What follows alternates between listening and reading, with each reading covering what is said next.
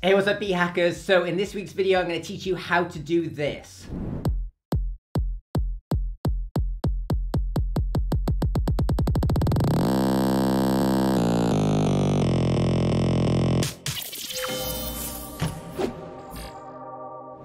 Hey guys, so a couple of days ago, someone in my EDM coaching program asked me how to make this kind of Swedish House Mafia effect where you have a kick drum that speeds up till it just creates a tone, and then you can go ahead and make a melody out of that tone. So I'm going to show you exactly how you would do that in Ableton from scratch, okay? So the first thing you want to do, you see my screen here, is go and find a kick sample. So let's just go up here and go to kick. Doesn't really matter what kick you get. That one will do. So we're just going to go and grab that into an audio lane like this. Now the first thing you want to do is you want to make sure that that kick drum is the length of a quarter note, because a lot of kick drums won't be, and it'll mess it up if it's not. So you want to just select a whole quarter note like this and click Apple J, which will make it the length of a quarter note. The next thing you want to do is go and get a MIDI lane. So let's just open up that, which is Apple Shift T, and then go to your instruments and deselect kick, and let's go and get a simpler, and you're going to drop it into there like this. Now the next thing you want to do at this point, and let's just make sure these volume levels are all good.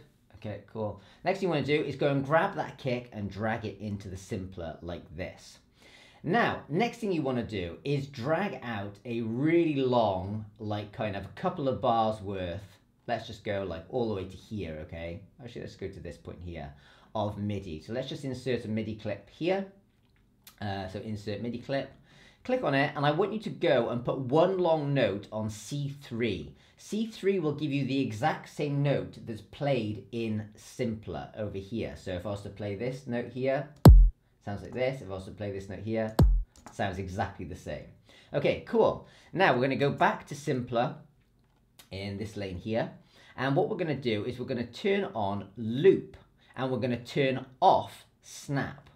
Now, if you play this one long note, it should loop, but not just loop, but it'll actually loop at the time pattern of your Ableton project. So I've got this 128. If I put this metronome on and play it, the beat will hit on every quarter note. Awesome. So that's one quick technique. Now, the next thing you want to do is you want to automate the loop length. So if I was to, I'm going to actually just put a point here because this is where it will start. And first thing I'm going to do is I'm just going to drag this all the way out. And I'm going to play around with this loop. Oh, so sorry, this is the loop one here. So I'm going to click on loop up here like this, make sure it's all the way at the top. And I'm going to slowly make this quicker over time. And let's turn the metronome off for now so it doesn't get in the way.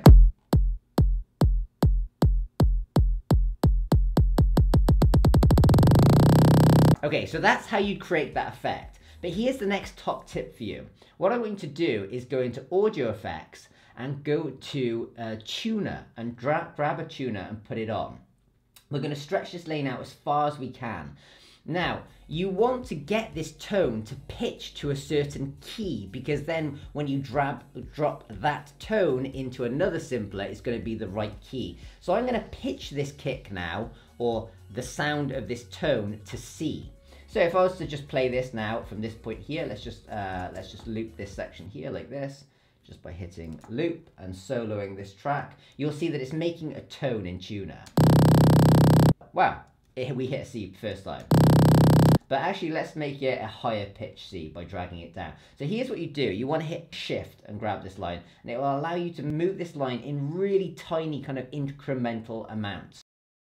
So I'm now just going to bring this line down till it hits a higher C, so make the loop even tighter. So let's have a quick look at how this works.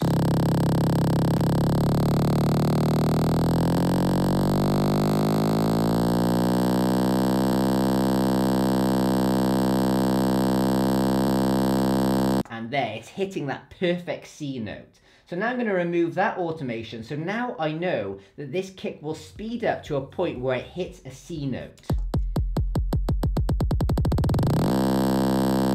Like that. Okay, we now want to take that tone and resample it as an audio clip. So to do this, all you've got to do is Apple T to create a new audio lane.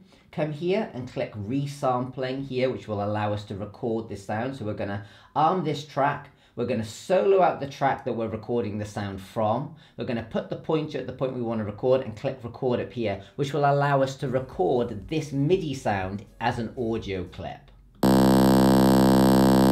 Cool, we've now got an audio clip version of that sound. The next thing you want to do is go and grab another simpler and drag it into a new MIDI lane. Now what you want to do is go and grab this clip and drag it into simpler, like this. So we've now got a simpler version, or we're able to sample this sound. Now remember guys, the importance of simpler is that the audio clip that you drag into simpler will play at the exact right tone if you hit the middle C, which has worked out perfectly for us here because we've pitched this tone to be the middle C.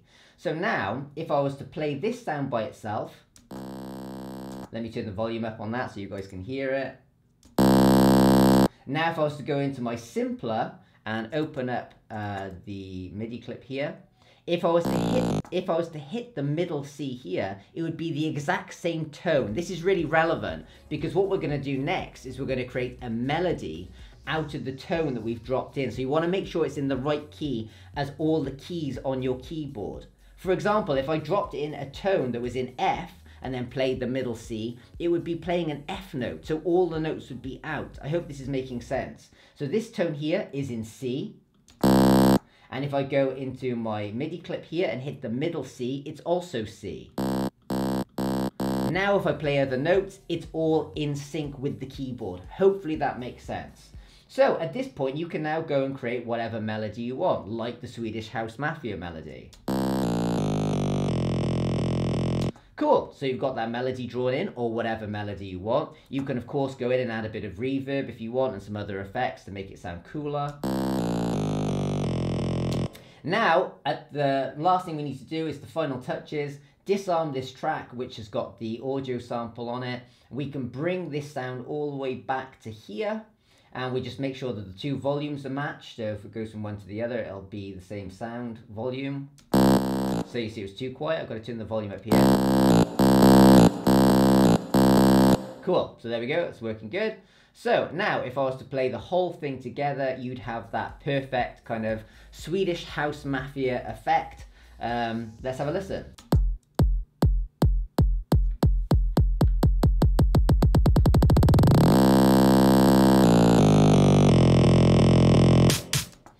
So there you go guys, that's exactly how you'd make that sound there. Now of course you don't have to use this to just go and recreate the Swedish House Mafia thing. You could go and use this in your own production and perhaps come up with some really creative ideas off the back of this.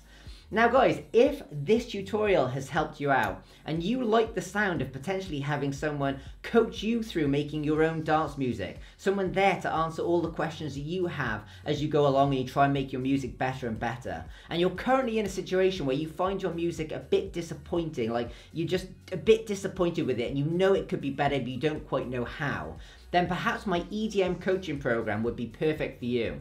All you got to do is go to edmcoaching.com. There's a link directly below this video. I'm currently doing some free live training where I'm teaching people everything they need to know to take them from where they are now to producing professional sounding music. Even if they've never used Ableton before in their life, this can work for complete beginners.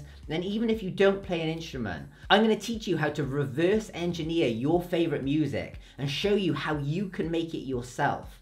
Then, once you know how to make music sound as good as your favorite artist, all you've got to do is start creating some of your own original music and it will sound as good as your favorite artists out there. That's what EDM coaching is all about.